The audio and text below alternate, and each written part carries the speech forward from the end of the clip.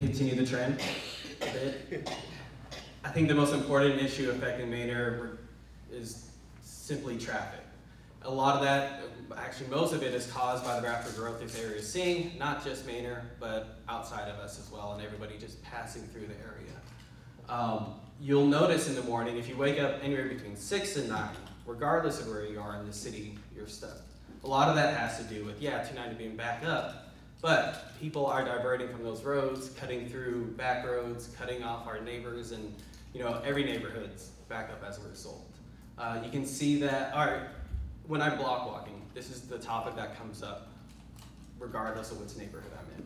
Whether it's Presidential Glen, Stonewater, Bell Farms, Wild Horse.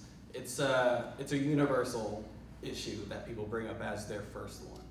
I think that 290 toll extension is the realistic solution to this. Yeah, there are other things you can do with like changing lights, making sure those are lined up more effectively and efficiently. 973 is already in the works, a project a few years down the road.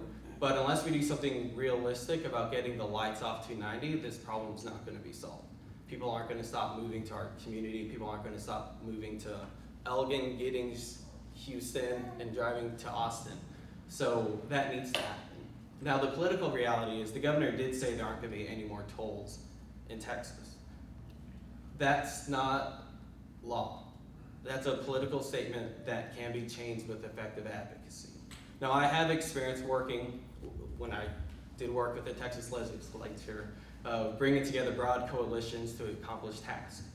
I've already been in the process of reaching out to different entities, whether it's with TxDOT, CTRMA, CAMPO, different state reps, senators, and talking about this issue.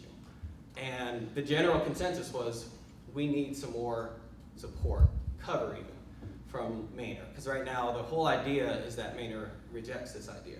So I brought forward this notion that Manor needs to pass this resolution to give these other entities cover to move forward with this.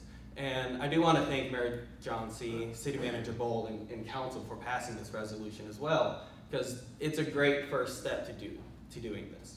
It's not going to get us there, and we need an advocate in office who's going to fight for this extension, otherwise it's just not going to happen otherwise. Another aspect, roads are not going to be the only solution to this. We need to look at other alternatives to transportation.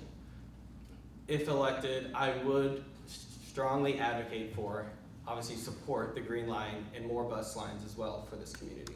So people have more options outside of just getting on the road and going to work. That was something that, if Mayor Johnson was here, I would thank her personally for this, because I know she's been a strong advocate on Cap Metro. But that's something that I would continue to do and push to move forward.